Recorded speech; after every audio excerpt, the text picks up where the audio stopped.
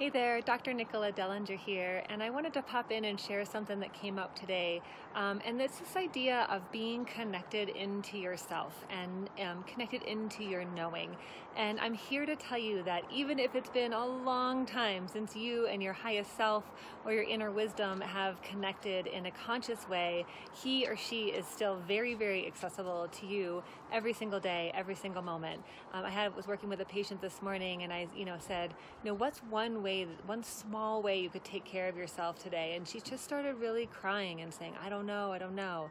And so when we slowed down and I asked her, what was the first voice? What did she say when I first asked her this question? She's like, well, I just go outside, but I can, and it's too cold, and all these reasons came up. And I think this happens to so many of us all the time, where we have some wisdom or some guidance or a knowing about what's required for us to be in our best self, and we ignore it or suppress it or push it away or make it wrong. But I'm here to tell you that that is your true north. You are your true north, and you know exactly what you need to make every moment the best moment, to move out of anxiety, to move out of pain, to be more in harmony with your surroundings, with your digestion, all of these pieces that so many of us struggle with. And so my secret tip for you is, if it's not a hell yeah, then it's a no.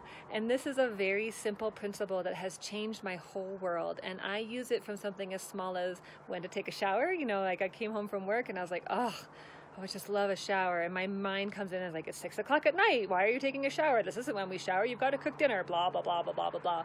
And I just took a deep breath and I went, I'm going to take a shower. And my whole body relaxed and kind of lit up with the idea of taking an evening shower, which is not my typical routine. So something as simple as that, to some much bigger pieces, which is that little voice that tells you to leave a job where you're unfulfilled, or maybe consider the relationship that you're in that's leaving you feeling a little flat, or even worse than flat, feeling like you're not being cherished or not being valued. But it's these voices that kind of continue on in the back of our minds that hold us responsible for things that maybe we're not responsible for, or make us feel guilty for things that maybe we don't have a place owning.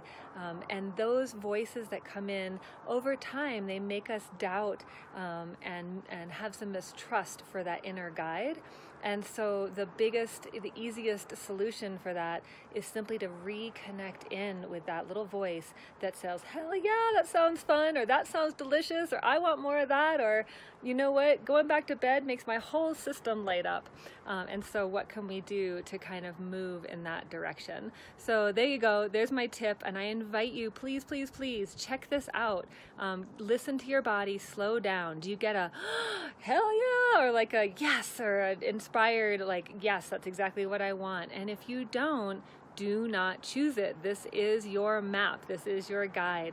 And let me know, please leave some comments below and let me know how this is working out for you and what happens when you live your life by choosing the hell yeahs and letting go of everything else that's a maybe or an I don't know. I mean, I guess I could do that. All those places where you obligate or should yourself into doing something that doesn't invite you into your own brilliance, just let them go. It's that simple. It may not feel easy because it's maybe not familiar, but it's that simple. And just play with it for 24 hours, 48 hours, and let me know how it goes. I'm so curious to hear your experiences and what shows up. Thanks so much. My name is Dr. Nicola Dellinger. Oh, and I forgot to tell you, I am going to be running a program starting October 9th, where we dive a little bit more into unwinding these belief systems that we have that hold us back from showing up in our full, brilliant self. And if you're interested in that, I'll post the details below. Love to see you there. And until next time, talk to you soon. Thanks for joining. Bye.